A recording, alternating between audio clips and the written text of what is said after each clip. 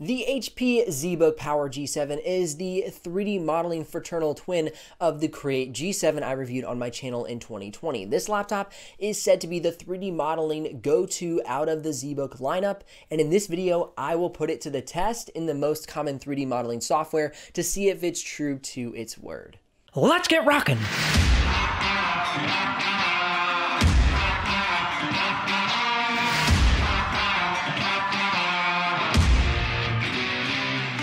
If you're new to the channel, my name is Benji Kaiser. This is where you're going to find the best tech and tools for creative professionals. Now, if you're curious about the exact availability or pricing of this model, you can head down in the description below and click that link. Now, if you do make a purchase to that link, I will get a small commission, but at no extra cost to you, and that's what keeps this channel alive and the helpful content coming your way. Build quality is one notable area that HP prides themselves in regards to the ZBook lineup. They are Mil-STD 810H for military standard tested. This is a 810 plus test that account for 120 plus hours of military grade testing certifications that account for drop tests, moisture, dust, grime, temperature, altitude pressure, and a whole lot more. While talking to an HP rep recently, I wanted to know how reliable their laptops really were. And I know a lot of you ask about how many years a laptop will last. And usually when I ask reps these types of questions, they get a little squirmy. However, that was not the case here. He told me that over the past 5 years, they have seen record low post-sale issues with the ZBook lineup. Now, he said they are seeing an average of 1% of post-sale issues, which is crazy low. That means that 99% of ZBooks that hit the shelves are not going to experience any issues. I would say that that has a lot to do with the Mil-STD testing.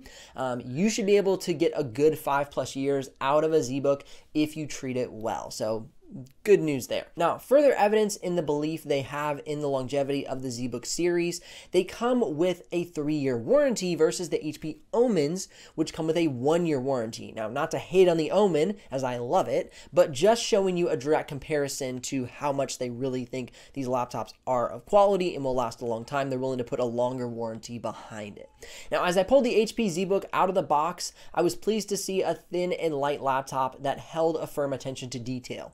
Smooth beveled edges, a single hinge spanning nearly the entire bottom bezel of the screen, and a large trackpad suitable for the on-the-go creator, and 19% smaller than the previous generation of the ZBook. Now, speaking of the hinge, the laptop has 0 screen flex and opens and closes smoothly with only one hand, a testament of the extra steps it takes to produce a durable laptop. Now, one really neat and discreet aspect of the laptop is the lip design on the screen bezels when closed. This is such a big deal to me because it shows the thoughtfulness in design. They don't design the computer and then say, hey, we need to put a notch on the keyboard deck so that you can open the screen. They built that into the screen so that opening and closing the screen is built into the design. While we are talking about the screen, let's take a look at the color gamut range, color accuracy, and brightness of the HP ZBook Power G7. According to my test, the HP ZBook Power with the Ultra HD display can reach 468 nits at full screen brightness and has a color gamut range of 98% sRGB, 78% Adobe RGB, and 79% DCI-P3. So the color gamut range is solid. However, the color accuracy comes in at greater than 3. So know that it has some good color gamut range, but this isn't exactly optimized to be very color accurate, at least out of the factory. You might be able to buy an aftermarket Data Color Spider X color calibration tool, which will help you get better color accuracy, but you'll see. And also to note for the screen brightness, when I turned this laptop on for the first time, it was noticeably brighter than most laptops that I have in my studio. Like, I actually had to turn the brightness down because I was not used to a computer being that bright. So well done on the brightness of this laptop, HP. Being that this is a 3D modeling focused laptop, the color gamut range being not great is not a deal breaker, but if you're a photo editor, designer, or video editor, I would recommend that you choose the ZBook Create over the Power model. If you want to see my head-to-head comparison, you can check that out in the YouTube cards above once I release it. I think the Create will make a better, maybe like video editing, photo editing, something where you need really good color accuracy. So check that out if you're interested. The top cover, bottom cover, and keyboard deck on the HP ZBook are anodized aluminum. Also, fun fact, 7.8% of the plastic material on this laptop is post-consumer recycled. So if you're into that sort of thing, they've got you covered. I want to mention as well, the side panels are a part of the keyboard deck. So the entire keyboard deck cover and extending down the side panels is one solid piece of aluminum. I like this because it removes any risk of these two pieces separating over time or during an accidental drop. Now this laptop weighs in at 4.1 pounds and at a thickness of 0.9 inches thick. The 83 watt-hour battery should give you roughly 8 hours of web browsing battery life and about 5 to 6 hours of design and 3D modeling battery life. Not only does it have pretty solid battery life, but it is equipped with a quick charge feature. You can charge the ZBook Power to 50% in 30 minutes and 100% in just an hour and a half. Now you'll have to power down the computer to get into this quick charge mode. But if you pull into a Starbucks on your road trip, or throughout your day, if you're getting lunch, just turn off your computer, plug it in, and you'll have 50% battery in just 30 minutes. Pretty awesome. Another power saving feature is Z Graphics awareness algorithms. Basically, it monitors the port's display brightness, and if the display is at a lower brightness and not a lot of ports are in use, it will transfer power to the GPU to give you more graphical performance and even save you a little battery life. Pretty smart computer, eh? I'd say so. The keyboard on the ZBook Power is wonderful. It is extremely reminiscent of the HP Omen and ProBook keyboard, which I recently reviewed. The keyboard is so quiet. I really dig the soft touch keys, plus they are firm and snappy when pressed. Another thing to point out is the lack of keycap wobble. The ZBook does not have any keycap wobble, which is great and gives you that really confident, firm snap when pressing the keys. Basically, what I mean by keycap wobble is when you press the edge of the key, it can kind of wobble a little bit and makes the key press feel mushy and non-committal. With the Power G7, no matter where you push on the key, you get a satisfying firm press and snappy release. The trackpad is great. It has excellent press and click sensitivity. Dragging and dropping objects is smooth, and I did not experience any errors through my extensive testing. Okay, here is an audio sample of both the trackpad and the keyboard so you can hear it for yourself.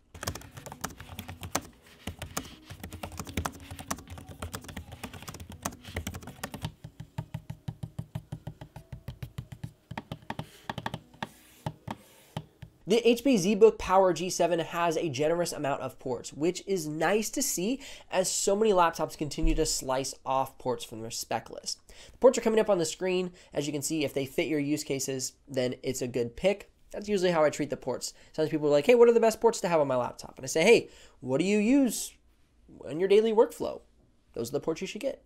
If you're enjoying this video and getting some value, then ever so gently, just gently, press down on that like button. And if you want to get more videos like this, then make sure you subscribe and ring the bell so you don't miss out on any of the future uploads. Now, this laptop does come with a 720p webcam, so you don't miss out on those crucial virtual meetings if the need arises. A little extra win for the webcam is the manual webcam cover, as to confidently avoid all cyber spying attempts. So that's pretty rad.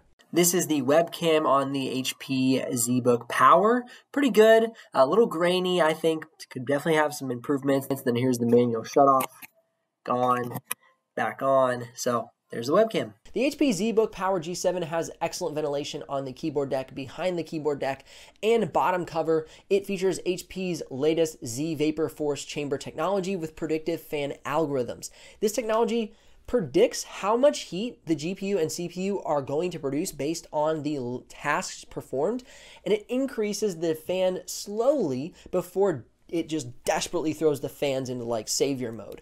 So rather than hammering the fans to full blast as soon as the laptop reaches high temperatures, you'll notice it slowly increases the fans. Now this is quite pleasant compared to the average gaming laptop, one of the features that really sets the ZBook series apart from other creator laptops. Now the real benefit here is less distracting fan noise and less wear and tear on your machine. Okay, that's all good and well, but how did it do cooling the laptop? Did it even cool the laptop effectively? During the 3D modeling benchmarks, the average temp was around 67 degrees Celsius, and at its peak, I saw about 76 degrees Celsius. To get a comparison to other laptops you might be considering, here are the full thermal charts.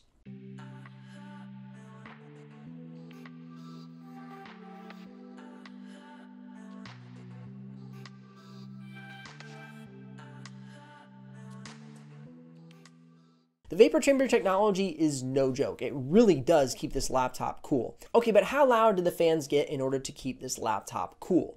Now at idle, the fan had no fan noise, which is great. During web browsing, it was about 35 decibels. And then for the 3D modeling benchmarks, we saw 51 decibels of fan noise.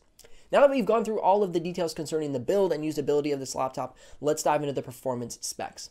The ZBook Power I'm reviewing comes with the Intel 10th Gen Xeon W10 855M with 6 cores and 12 threads, the NVIDIA Quadro T2000 Max Q with 4 gigs of VRAM, 64 gigs of RAM, and a 2 terabyte SSD. Now, something that is pretty awesome, considering all this new work from home life, is that the ZBook is equipped with what's called Z Central Remote Boost. And it comes with the license included absolutely free. Now, apparently they used to charge for this, but they don't anymore, so it's your benefit. Basically, what you can do is remote into any device and harness the total power of the device that you're remoting into and only transfer pixels. So you're not actually transferring data, it's only imagery. So it's very secure, it's very fast, and it comes with the ZBook Power G7. Now in Geekbench single core and multi-core, the ZBook Power handled itself well, attaining a 1,334 on the single core benchmark, placing it on the mid to upper end of my test charts. And for the multi-core score, it did not fare as well. It was still good, but it wasn't great. It received a 4,842, which places it in the middle of my test results. Being that this is a 6-core 12 thread, it doesn't have those higher 8-core 16 threads, which would give it better multitasking, but it still did very well. Moving into the 3D modeling benchmarks, let's take a look at the Cinebench R20 and R23. The ZBook crushed it pretty hard in the Cinebench test. It scored a 3,239 in Cinebench R20 and a 6,893 in Cinebench R23. Now, how well does the ZBook Power G7 handle the most common 3D modeling programs? For Autodesk 3ds Max, we saw a 94.28. For Autodesk Maya, we saw a 115.75. For Autodesk Revit, we saw a 109.08. For PTC Creo, we saw a 112.56, and for SolidWorks, we saw a 117.23. For the Blender Classroom benchmark, the ZBook Power was able to complete that test using the GPU in 3 minutes and 41 seconds. Let's talk about the various 3D modeling benchmarks quickly so you can grapple with the diverse scores that we are seeing out of the ZBook Power. The lower scores on the 3ds Max and Maya benchmark are due to the lower core and thread count of the Xeon processor, as well as the lower amount of VRAM in the GPU that the Power G7 model I am reviewing comes with. That's 4 gigs of VRAM in that GPU. The CPU higher core and thread count in the models beating out the ZBook Power is advantageous and shows how Autodesk Maya and 3ds Max benefit from those aspects of the CPU. It also is important to note that Autodesk Maya and 3ds Max benefit from more powerful GPUs. This is where the ZBook Power falls behind, as it has a lower 4 gig VRAM equipped graphics card compared to the 8 gig cards in the models on the top end of the charts. Now, we are seeing similar results in PTC Creo as Maya and 3ds Max, so I will not repeat myself here. In Autodesk Revit, cores and threads are not as important as clock speed. This is why we are seeing the G7 make its way to the top of the charts in this benchmark. Revit also likes RAM, and the ZBook I'm reviewing has a lot of it, at 64 gigs in fact. Regarding the GPU, although it does not have the higher VRAM, Revit is relatively optimized for Quadro workstation cards. So we are seeing this benefiting the ZBook, helping it move up amongst the 8 gig card models. Now, Revit does not require a Quadro workstation card. As you can see, it gets great use out of the GeForce gaming cards and the other laptops surrounding the Power G7. But do note that you cannot get official Revit support if you have a GeForce card. They only support professional cards in regards to their support team.